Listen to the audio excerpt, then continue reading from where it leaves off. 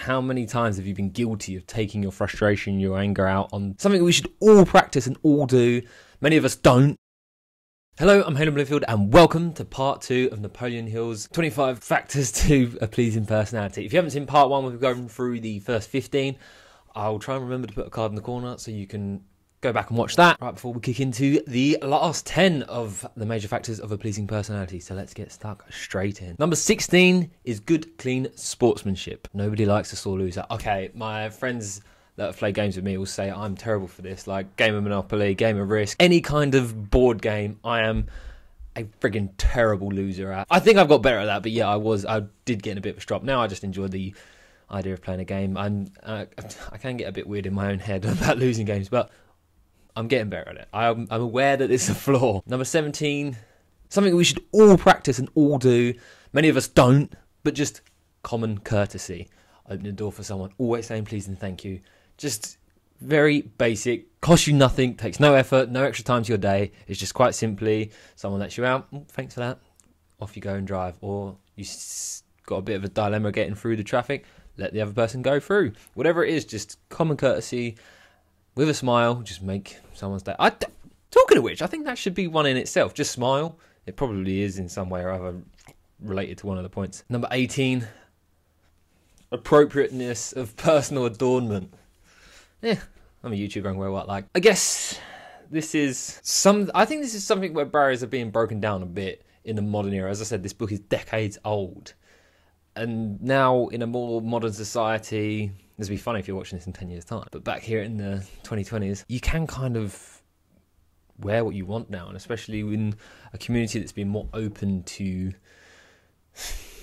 the LGBTQ plus community, is that we can identify how we identify and we can express ourselves in the way we wish to express ourselves. Yes, there are formalities in certain circumstances and traditions to align with. For example, what to wear or not what to wear at a wedding, or if you're at a formal business meeting. I couldn't rock up like this in a formal business meeting. But I think in a lot of things day to day, especially in the work that I'm doing, like going out gardening, YouTubing, and skateboarding, there really is no attire that you have to stick to or really have to think about too much. I do enjoy wearing a suit though. I never get to wear one, and then when I wear one I feel like I'm just an imposter in some sort of world that I don't belong in anyways. But I do enjoy wearing a suit. Number 19, good sportsmanship, based on being able to do and say the right thing. This is something that, take Stephen Bartlett, founder of Social Chain, his co-founder Dominic. When Dominic's spoken about Stephen Bartlett, he says one of the key things about Stephen in his ability to be successful is his keen astuteness in knowing how to act in every situation, knowing the exact person that the person they're discussing with needs Stephen to be. He can be that person for them. Whether it's charismatic, graceful, confident, loud, quiet, he's just able to understand, read, and therefore act in the way that's appropriate. Not to say he's false, but just to say that he's got a key sets of skills, he's got different aspects to his personality, and he knows which need to be brought to the surface in that moment. And that's just a keen understanding of human psychology, essentially. So it's just a case of having that understanding of psychology and being able to act. And it's something that I've not always been good at, but something that I feel like I've improved on. And I think overall just having a good, positive temperament will sort of win you over in most situations. Number 20, going the extra mile. And this is something that I suppose in my business I always wanted to do. And then as I was starting to get fed up with things, it was becoming ever more challenging to go the extra mile. However, now that it's just me, I can kind of just I'm happy to just chuck things in extra, or if someone wants something done, I'm happy just to, if it is quite swift and easy for me to do while I'm there, it's something that I'm quite happy to go the extra mile for people, especially if they make tea and biscuits. And this is something hopefully comes across I'm doing the YouTube channel, just trying to create as much content as I can, trying to make sure it's as good as I can make it, and constantly evaluating to see what's wrong with the content, or not what's wrong, but what could be better, how can I improve it, especially in like podcasting, seeing, okay, I've had that conversation, it went really well, what do I take away from that, what can I improve on for next time? If I was to have that conversation again, what would I want to do differently to make it better? And then should I just invite the person on again? So I think this can be applied to yourself as well, in just terms of looking after yourself and going the extra mile to make sure that if you look after your own mind, your mental state, your emotions, your physical health as well, do go the extra mile for yourself to make sure that you can go the extra mile for others. 21, temperance. I suppose I'm quite good at staying away from things. I do drink occasionally, but that's something that I can see myself being teetotal one day. But I don't know, what do you think? Maybe being a bit tipsy is quite handy. And going on to, if anyone listens to the Diary of a CEO, Matt Hancock was on there and he was talking about Nigel Farage will always have a couple of pints before a news media interview. Otherwise he can't talk, apparently. So, something to bear in mind. 22, patience and understanding of people. And this is something that a lot of us lack a lot of the time, especially in short bursts when we have interactions with strangers. Like, how many times have you been guilty of taking your frustration, your anger out on somebody that's literally got no control over the situation, and they're unfortunately just the person that's been put in between you and the solution or the problem. They're in the middle of it. Heart goes out to every person that works in the call centre right now. And this is something that every teacher has an incredible, bountiful amount of, that is muchly underappreciated, I think, just to be able to be patient, sympathetic, empathetic with people, and just work towards helping improve people and help them get to the place they need to be.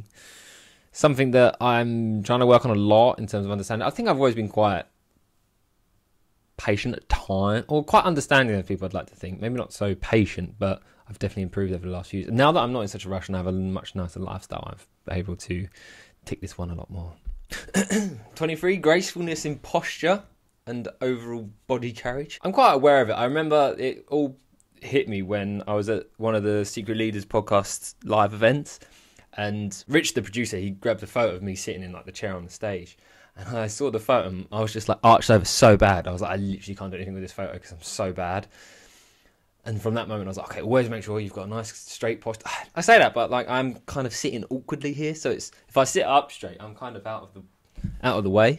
So forgive me for this situation right here. I've got to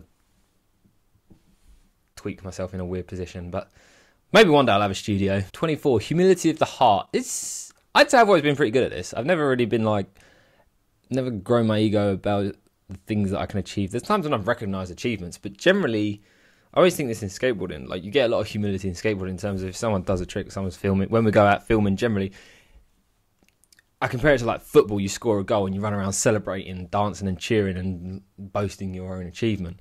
In skateboarding, it's something that's often quite the opposite of you land your trick and you're not the one celebrating, everybody else is celebrating on your behalf. And I suppose there is a lot of humility in that I've always recognised.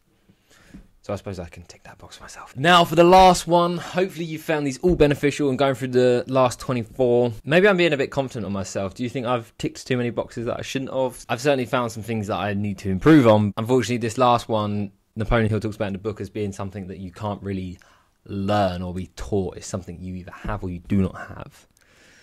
But what do you think that last thing could be?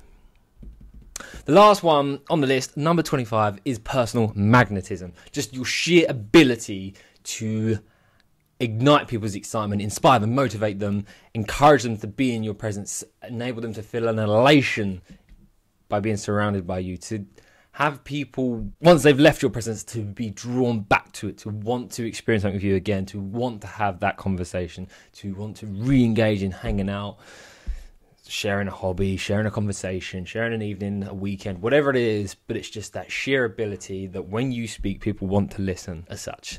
But that fundamentally, on that subject, that key note there of being when you speak, people want to listen, I think that comes from first becoming a great listener, which I'm working on. I do understand what he says about it's not something that you can be taught. I think it's something you can grow with confidence. I think a lot of it is confidence. Confidence just draws people in.